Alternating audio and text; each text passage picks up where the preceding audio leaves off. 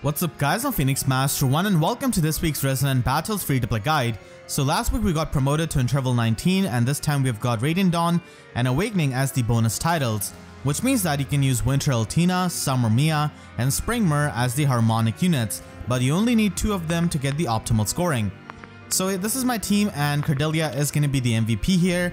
You actually need to run Pass on her default skill, as it is going to be helping us at the end, and you need to have Blade Session Secret Seal so that you can maximize on her offensive power. So if you have a Cordelia who's heavily invested, then you could even try to run Fury here so that she can get some recall damage, but Triangle Adept here actually helps us a lot in taking out that Midori. So yeah, she's going to be helping us over here because Naisala just dies to Midori, unfortunately. And we need to have Raisin as our dancer with Wings of Mercy 2 and Attack Tactic. You don't really need version 3, so you can get version 2 from Emrin, from Frederick, from Pala. So there are a lot of units with Wings of Mercy 2, and you need to have Attack Tactic to buff up Cordelia. Then we've got a placeholder unit who has got Drawback, and Sully already comes with that, so I've got her, and she's got Speed Tactic. So this could be the place where you can run Summer Mia or Spring Myr. If you're running Spring Myr, then you can also run Flyer Formation as the Sacred Seal so that you can teleport and then use Drawback. And finally, we have got a unit who can be replaced with any kind of Harmonic.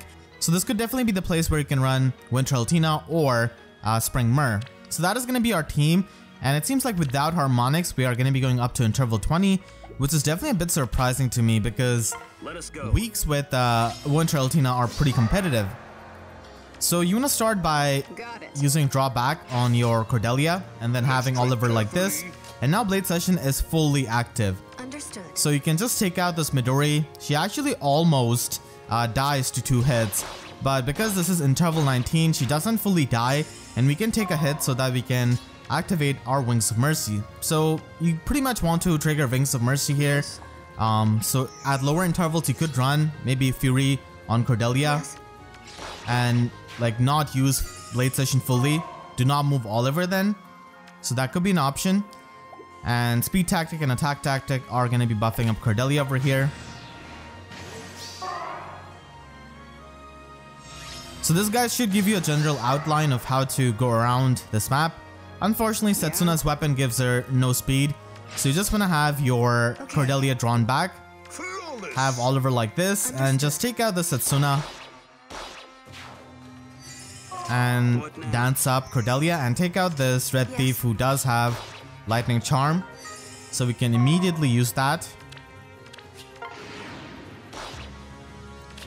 we can end our turn and now we have got this Green Thief.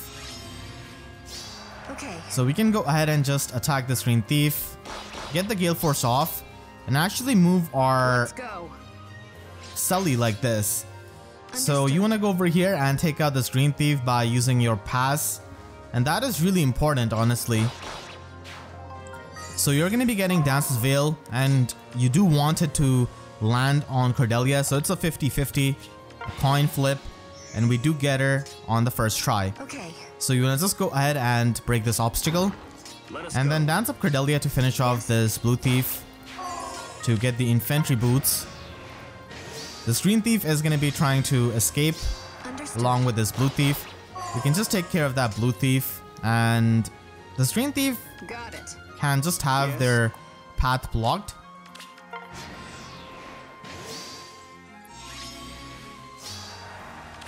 So we can just wait for the Red Thief to come over here and just take them out pretty easily. And now we have got this Green Thief coming over here. We can just go ahead and use our infantry boots. What now? And use Fortifying Horn. Understood. And just attack this Green Thief. They have nowhere to run. So they're not even going to be moving. Yes. And that is going to be it for this week by taking out that Green Thief. So Cordelia doing a really fantastic job.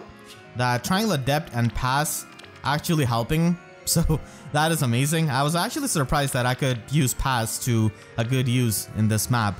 So hopefully you guys enjoyed and found this helpful. Make sure to share this video with your friends because this week's map can definitely be tricky because of Midori over here, just making things a bit hard, and then Fallen Male Korin who definitely makes things hard.